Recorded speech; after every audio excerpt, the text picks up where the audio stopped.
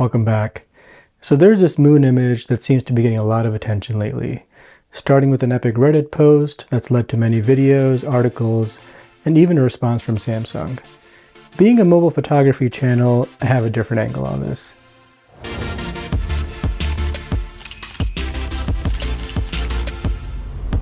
First, let's cover the backstory. It seems like many people are just now learning about Samsung's Scene Optimizer, which is the culprit behind the fake image. See, Scene Optimizer has always been an AI feature that attempts to make reality better than it is. The feature has actually been around for at least 4 years. I remember trying it on the Note 9 and I immediately turned it off because it gave my flower images unrealistically vivid colors. Check out the Samsung website that describes how it worked on the Note 9.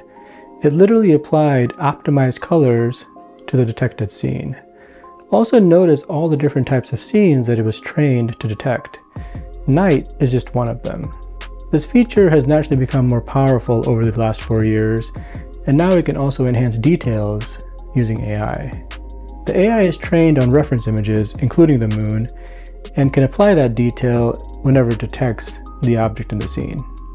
Anyone taking photography seriously will likely keep Scene Optimizer disabled, which is why I'm surprised the tech YouTubers didn't know about this already. This feature was never good, but for the average person that just wanted an impressive result, it seemed to work fine.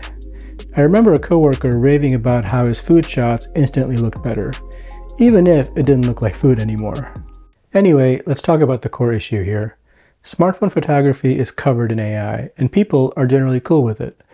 An example is portrait mode, where the phone is literally adding fake blur to an otherwise sharp image. That blur was never there. It's manufactured based on AI detecting the subject and then adding blur around it. So what is unique about this moon fiasco?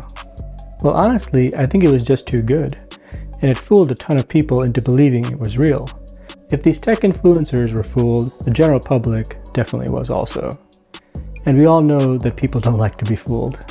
The real issue is that it wasn't obvious Scene Optimizer was active, and it doesn't help that it's enabled by default and many people don't even know that it exists.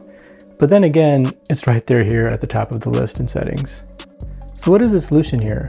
Well, I think the answer lies with the Note 9. See, back then it was obvious when Scene Optimizer was kicking in.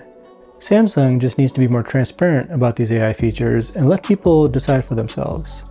Treat it like portrait mode and never enable it by default.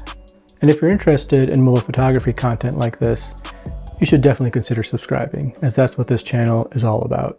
Let me know what you think about this drama.